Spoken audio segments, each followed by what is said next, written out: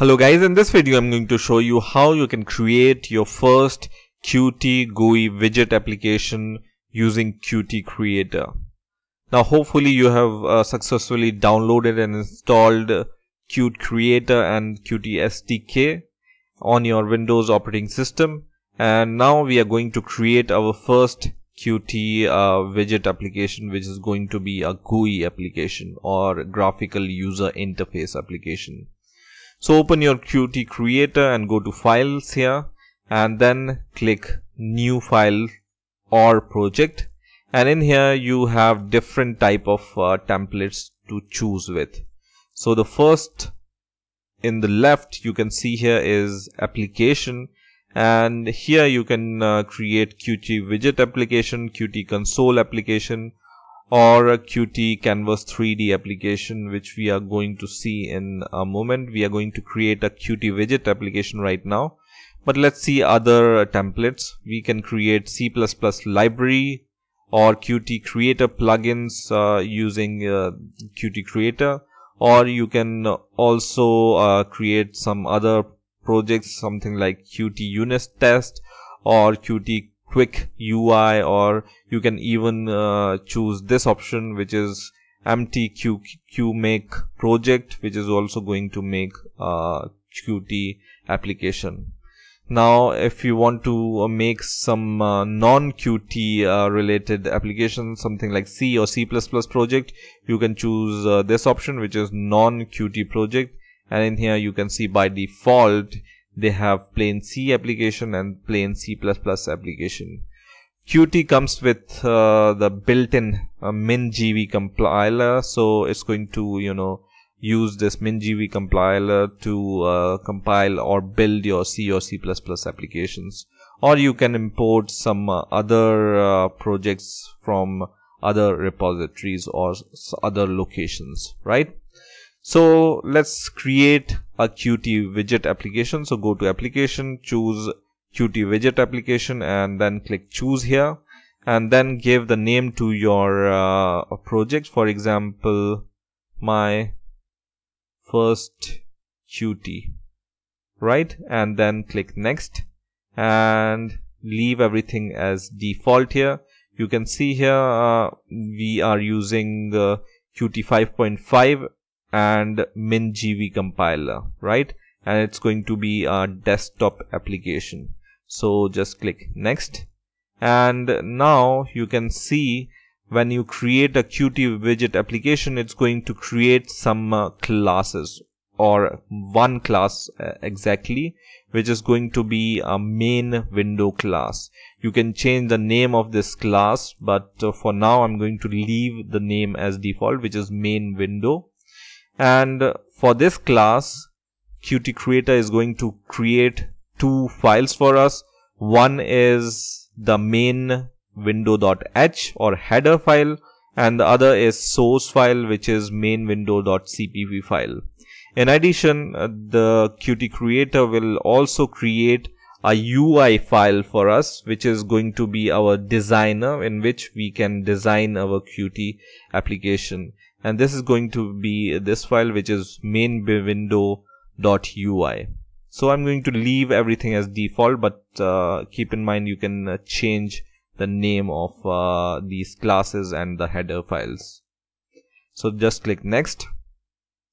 And if you are using any kind of version control like subversion or some other version control, you can choose from here. Right now I don't have any version control, so I'm going to leave everything as default, and then click finish, and it's going to create our project. Right now this is our project directory on the left, and it's going to contain some folders and files. So we are going to go through each and every file. So just click the first topmost file, which is my first qt.pro file, and in here it's like a make file for your project. So in here you are going to add all the files which you are going to use in your project, or all the libraries which you are going to use in your project.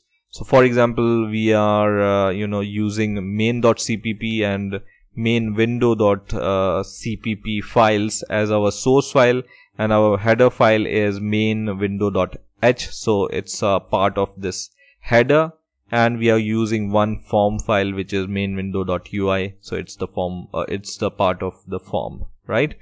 Our target is my first Qt, which is the name of our application, and these are some of the core files which Qt is going to use to build up our application, right?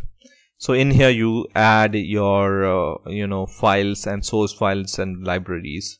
Now we go to the header folder, and in here is going to contain this main window.header file, and the source folder it's going to contain main.cpp and main window.cpp, and in the form file you have your main window.ui.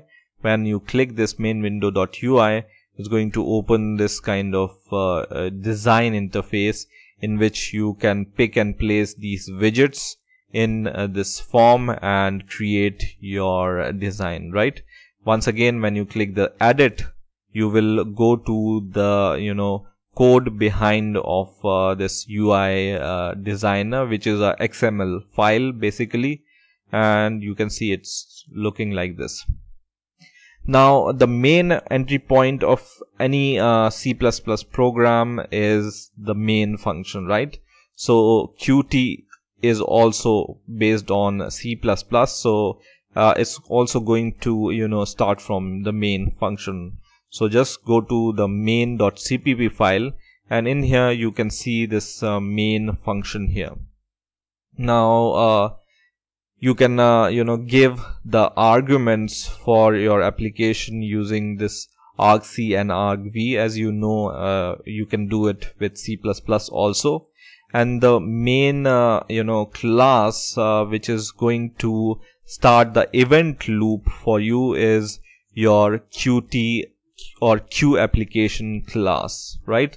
So it's like a main class which is going to start the event loop, which is going to listen any event of your application. So you just create an object of this Q application class, and it's going to take your argument if you want to pass any argument to your application, and then it calls this main window class. So you can then create an instance of main window, and then you can call this object dot show, which is going to start your main window, which is main window UI and main window class, right?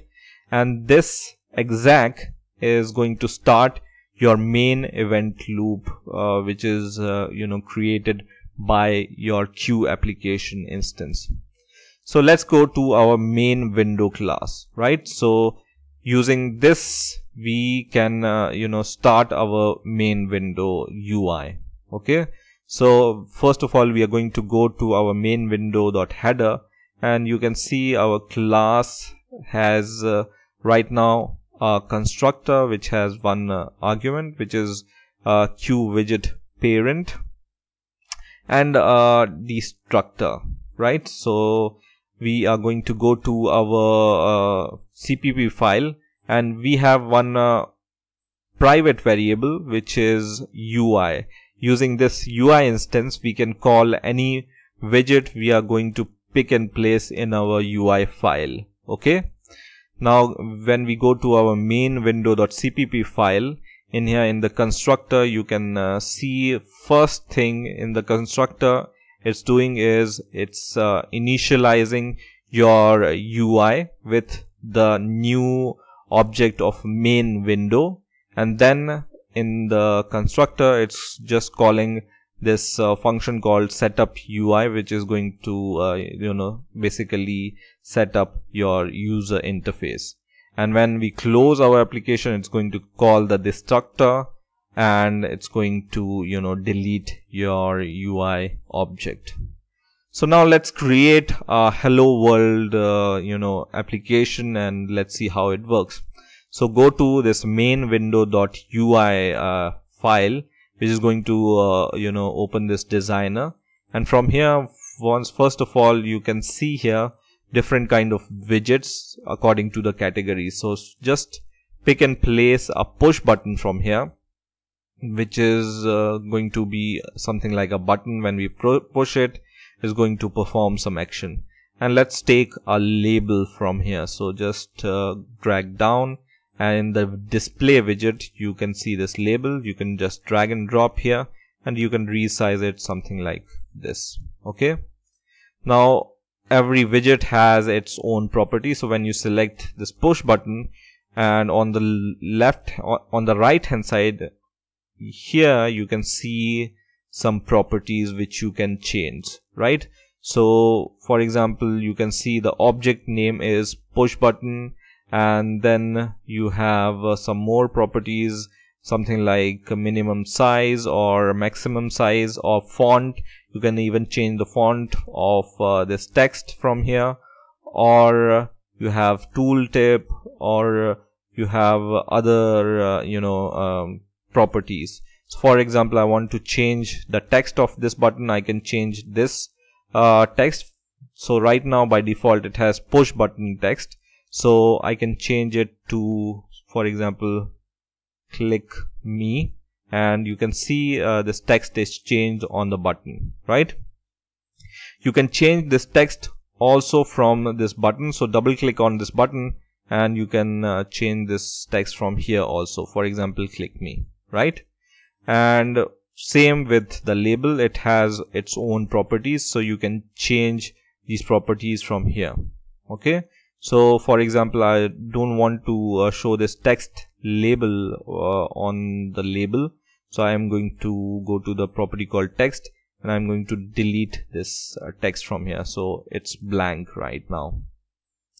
Now to perform some action, you just need to right click on the button and then go to slot. So just select this option which says go to slot, and then select the first option which is clicked.